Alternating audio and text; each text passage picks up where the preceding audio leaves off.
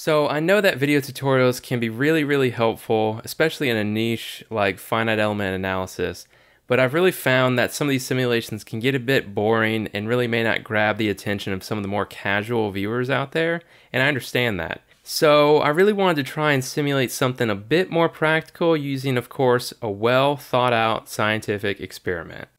Yes. Ready? Yes. Can you see the scale? Yes. That's right, I'm going to apply all the knowledge from my engineering education to pop the damn cap off of this beer bottle. So the first thing we're going to need for this project is CAD files for everything that we're wanting to model. So the first thing being this beer bottle. And I've gone on grabcad.com. This is a website where you can get free CAD files. And I've heard it best called the Pinterest for engineers. It's actually really addicting to just look through the libraries and stuff. But here's a bottle and cap that I found that I'm going to be using. Make sure you note the authors down here and just show your support. You can like their stuff. This stuff can take a long time to create, so it's good to support them. And next, we have bottle openers, and I didn't just choose one. I decided to get a selection of a few different bottle openers. So we have 4, and the first being like a keychain bottle opener. Probably get rid of the Dodge logo. The second being a corkscrew. So this is like a wine opener, but it also has a bottle opener at the top. And the third being a Batman style bottle opener, because I've heard Batman really likes Guinness. And then last is a one-handed bottle opener. And this is a design that's meant for somebody that has like an amputated arm. They only have one arm. That's actually pretty interesting. I've gone ahead and opened them all up here. So here's the Dodge one, here's the one-handed one, the wine one, and here's the Batman one. And this is LS-PrePost, the free preprocessor slash mesher slash CAD modifier, whatever you want to call it. It's not really meant for using CAD and meshing, but I'm going to try and do everything through this program because it's free to use, and I've actually found out it's not too bad. And now that we have all the CAD downloaded, we need to go through and clean up any of the edges that look like they need to be cleaned up in order to prepare for meshing. So things like this down here, we have these really small parts. And we need to decide what type of mesh we're going to do for different types of parts, because really on like this corkscrew, the only part that really matters is this part down here. Like these arms can probably just be shells and be tied to it. And we also need to determine what we're going to do with something like this, where you can mesh it either as a solid or a shell and just give it a thickness. So we'll go through and do that. Any of these thin parts like this, we'll probably just mesh as a shell and give it a midline extrusion thickness, but this won't take too long probably, so then we'll get to meshing. 6.5 hours later. So due to how long it took to go through all the CAD and process it and then mesh the bottle, the cap, all the openers, and then set up all of the simulations, I'm really just going to jump after I meshed everything, and I'll make a full video on the full process of how I created all this stuff, how I used PrePost to go through the geometries and the mesh and do all these different things. That's going to be a separate video, more details. But for now, I'm just jumping after I've meshed everything. So moving forward, the cap and the bottle are shown here after meshing. So I've focused all my attention pretty much on the cap. Most part that I focused on the bottle was the lip. This was due to the fact that there was no lip in the CAD, so I had to create this. This is man-made. I did take measurements on an actual beer bottle and got the measurements for the height of it and the total width, and scaled the bottle to match those, and also scaled the cap to match it. So it's all been measured to be, realistic. I didn't focus too much attention on the mesh quality of the bottle. I modeled it as rigid, so it's not going to move in place. It's constrained in space because it's really not part of the analysis. It's just there as a structure. So as you see down here on the bottom, there's some pretty gross looking elements. I don't really care about that. And if you watch the other video, you'll see what I'm talking about. And the cap is here. I focused on kind of getting these clean lines around the edge so that there's a nice bending surface. Also focused on maintaining the geometry at these different components. And this was all done in PrePost, so it is possible to have a lot of control over your mesh. You don't want these things to auto mesh because you'll have these like awful looking elements. I went through the pain. Looking at materials, like I said, the bottle is rigid and constrained in space, and the cap is modeled as a shell with a steel material that is 0.22 millimeters thick. I got this value from doing some research online, which showed that bottle caps are either a type of aluminum or steel. Most commonly are steel nowadays. and the thickness varied quite a bit over history. I chose 0.22 because it's in that range that I saw, and it also looked fairly realistic in the simulations that I did. So I did a lot of iterations with this, probably upwards of 20 iterations of different types of materials and thicknesses. But this is only part of the equation, so if we want to model something being popped off, it's not actually on. So this is modeled as before the bottle cap is compressed onto the bottle. So the first thing I had to do was set up a simulation to compress this down, and what I did, created this little ring out here which compressed down a prescribed distance. And then what I would do is look at the, like the stresses, make sure everything looked okay, look at physical bottles, see how much physical bottle caps are compressed before you open them, and determine the point that is realistic. So I'll play through this. I took the nodes for the bottle cap right here at 11 milliseconds. It looked like this. Out of all my revisions, this was the most realistic, looked the best. So this is what I did. I took the nodes from here, export them, and import them as the baseline position of the nodes in the cap for popping the cap off of the bottle. So this is the baseline thing that we'll use with the openers. Now we can move on to the openers. So this first one is the traditional one. That's like a keychain. This is a thin CAD file that I got. There are two of these, this one and the Batman one. Any thin parts like this, I modeled as shell tria elements or triangular elements and gave them a thickness that was representative of measurements that I took on the CAD. So this one had a thickness of 2 millimeters thick, and I can visualize that by going here to appearance, thick, look like this. So if I click it off, so it's just a mathematical thickness. All of the bottle openers that were in contact with the bottle, so what I mean by that is parts that were meaningful to the experiment, were modeled as steel, a map piecewise linear plasticity model, and I'll have the properties show up here. Had an elastic modulus of 200 gigapascals, Poisson's ratio of 0.25, yield stress of 0.35. All these things are very basic. Feel free to leave your hate mail in the comments. This wasn't meant to be a super serious test. This was just for fun. And the next one that I have is the corkscrew. So here I modeled the red part and the yellow kind of corkscrewy part as solid tetrahedral elements. This is because this was much thicker and I wanted to make sure that we were getting realistic responses at these parts as it's opening the bottle.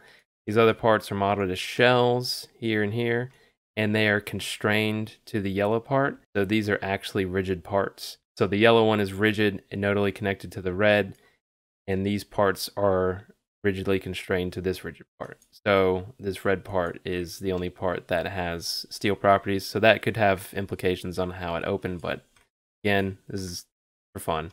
The next one is the Batman bottle opener, and this one's similar to the traditional one, is modeled with only shell tria elements. And this actually was much thinner. This was only a thickness of 1 millimeter. And you can see that in the simulations, it bends pretty easily. So I don't know if that's real or not. I just went off of what the CAD was. And maybe it's a super duper thin bottle opener somebody can get. And the last one is the one-handed one. This was solely modeled with hexahedrals and pentahedrals. The hexahedrals are like cubes. Pentahedrals are when you start out with a triangle and move to a square base like this. And just to reiterate, all this was done in LS-PrePost, so if you think you can't do meshing in it, you can. It wasn't not great, but it's not awful either, so it was doable. This is what we got for the openers, and then we'll move forward into the opening and how I set up those simulations. And here's the moment we've all been waiting for, the setup for doing this thing instead of just creating all of the stuff. So here is the keychain bottle opener. It's positioned into where you would pop off a cap of a bottle. And this has been done for all of them. I'm going to go through what I did for all the setups. So I applied a force versus time curve. It's just a linear curve. So it's a 50 millisecond curve going from 0 to 100 newtons at a point on each of the openers. So this one only has one point, that's here. And what we're doing is looking at what time that the cap pops off, and then corresponding that to the force, and that's the force that it takes to pop the cap off. There were a few other ways to do it, but this was the way that I thought was easiest and best. Like I said, this is a point load just visualized here, just moving upward for this one. So in LS-Dyna, it's just called a load node point, and then you define the direction of the local coordinate system, and I have a local coordinate system defined in this direction. And then you have a load curve, which is shown here, and this is just a linear curve with this in newtons. This is force in newtons, and this is milliseconds of time. And here is that local coordinate system. So this force was in the local z-axis of this. So this one was pretty straightforward, since it was just is the most straightforward design, just a single load point here and going upward. And the next one is the corkscrew. This one was probably the most complicated, actually, because, well, maybe not, I don't know. I had to split up the load on these two arms, so I kind of grabbed onto these wine openers and determined where you'd be holding it, and it's just right in the middle. You know, I probably didn't have to do that, but I did. And so I split the load up between these 2 points, so each of these is maxing out at 50 newtons instead of 100. Add them together, you get 100. So that's what I did with this one and positioned it. This one was probably a little more difficult to position than the others because it's a little more rounded off here. So that was a bit of a challenge. The next one is the Batman one. This one was actually, had to do a little testing with it. So I have a load going up here and a load going down here. So you grab it with your fingers here, or I guess unless you want to stab yourself, you're kind of pushing down on this end and pulling up on this end. You've all probably seen these type of bottle openers. What I did is split the force up, so 50 newtons up, 50 newtons down. That just made the most sense. In all of this, I do want to say that I did do quite a few revisions. You can probably see up here, 5G1. So it was probably like 20 revisions for the general setup of how I was going to implement all this. And this turned out pretty good. The next one is the one-handed one, and this was pretty similar to the corkscrew. I just applied 2 different points where your fingers would be here, and for 50 newtons, or up to 50 newtons, so it's 0 to 50. Again, it's a linear curve of increasing force. And so what you do when you open this is you kind of put your thumb here and your your pointer finger here and your middle finger here, and then you just squeeze. It's actually a pretty cool concept. I suggest if you see any of these, you know, if you see them out in the wild, pick one up. It's pretty cool. So that's what we did for these. And then I brought them into Blender. I finally figured out how to do this, and I rendered them out, and we're going to take a look at the results. Here is the keychain bottle opener rendered in Blender. So what we have to do is correspond to point in time that the cap is being popped off by the bottle opener, and since the bottle opener is being driven by a force versus time curve with a linearly increasing force, we need to determine that point in time. And what we can do is visually just guess at when the cap is being popped off. Another thing we can do is plot something like contact force between the cap and the bottle, or between the bottle opener and the cap, and see when there's a large spike in contact force, because that's going to tell us when the cap is being popped off. And that's what I did, and this is one of those plots. And what we're going to be looking at for all of these is just this large drop in force. We're not looking at this in terms of how much force it requires, because this is contact force. Really unreliable for this aspect of it. It's also really noisy, and the back of the cap may still be in contact with the bottle when the front pops off, so you can't really rely on it too much for this. And here's the animation. Up top I have force in newtons and pound force, followed by the peak force where the cap pops off. And 7 pounds of force actually seems pretty reasonable. Next is the corkscrew. I've got a nice chrome metal look to it. And here is the force plot for the contact force of the cap to the bottle. And this was the most noisy force data of the 3, so it was really hard to find this point in time. So I kind of lined it up with the point in the simulation where the cap was popping off. This was kind of a mix between visual and then this. The corkscrew maxes out at around 11 pounds.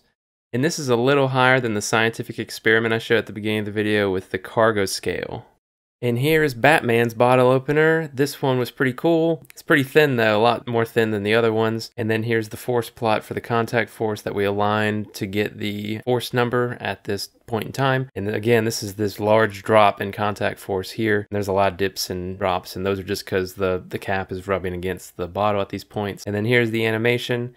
This one, there's a lot of force happening, and it smashes the bottle cap on the way out because once the cap pops off, the force is still active on these openers, so they just fly away. And then last is the one-handed bottle opener. This one is pretty cool, and here is the force plot for the contact force. This was much later than the other ones, so it was like 35 milliseconds, and the force maxes out at the highest, obviously because of this. Maxes out at around 16 pounds. So this was much higher, and I guess that makes sense given that you're squeezing and you really don't have that moment arm to help. I also set up a simulation to check that these force values were pretty realistic. And this simulation takes a beam at the same area where I apply the load in the previous simulation and pull on the end of the beam a set displacement over time curve. So it's, 10 millimeters normal to the opener over 50 milliseconds. And then I extracted the forces from the beam and cross-checked that with the forces that I got from the previous method. I did this for all of them, but I could not get reliable force data for the other three. It was very noisy. I tried all kinds of things to do this. This is one of the reasons why I didn't want to mess with this, because this method, it needs a lot of fine-tuning, and I just didn't want to put more time into it. I've been making this video for a long time. But I did get pretty good results for this one, and it actually lines up pretty dang close with the other method, right around 30 newtons of force. So that's pretty good to know. It stinks that the other ones were very noisy, but that's just how it goes sometimes. So recapping through the results, the keychain bottle opener took 6.7 pounds to pop off, corkscrew 11 pounds, Batman 8.5 pounds, and then the one-handed one was the highest at 15.8 pounds. This was pretty fun to do. It took a long time to do though. If anyone wanted to replicate what I just did, I would have to suggest either trying the keychain one, the Batman one, or the one-handed one. Just stay away from creating this corkscrew one. It just took a long time. I would also be willing to share my simulation files if anyone wants to do this, because it just takes us a long time to go through and mesh all this stuff and do it. Let me know in the comments. Also, I've been working on this project probably since August. This thing took a long time to do, way longer than I thought, and videos like this take a lot of effort to go through and create. So please let me know if this was interesting, if you enjoyed this, if this was helpful. I can't just sit in front of my webcam like some people and just talk into the camera and then edit it and take an hour to do it. These things take days and days to create. So any feedback is really appreciated. If you liked it, leave a like. If you didn't like it, thumbs down. But I hope this was helpful. Let me know in the comments, and I'll see you in the next video.